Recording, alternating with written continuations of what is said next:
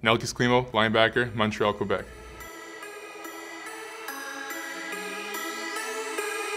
I grew up in LaSalle. I first got to play football in a recess courtyard in elementary school. Most of my background in sports has been soccer, and I just made a transition into football later on. When I first got into Queens, after my first year, I came in at a time where I had the opportunity to start right away. Coach Pat Sheehan talked to me and he told me, you know, when your fourth year comes around, we might be looking at some professional level playing opportunities.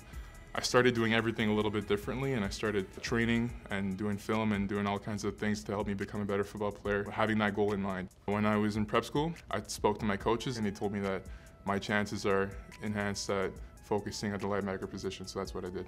Being strictly on defense the last 4 years, I miss holding the ball, but having had a ball handling experience, any kind of opportunity I get with the ball in hand, I can think like an offensive player, which helps me, and it's an advantage I have as a defensive player. Fans can expect from me as a player who puts in the effort. I know a lot of players say that. I work it day in, day out. Anyone who knows me can attest to that. Most teams are looking at me because of my size for my position. I'm dedicated. I know a lot of players that come in first year out of university. The trouble that they have at the professional level is that they don't understand the schemes and the things that coaches ask them to do. It hasn't been a problem for me in the past. I put in the work, and that's something that teams and fans can be looking forward to seeing me do on the football field.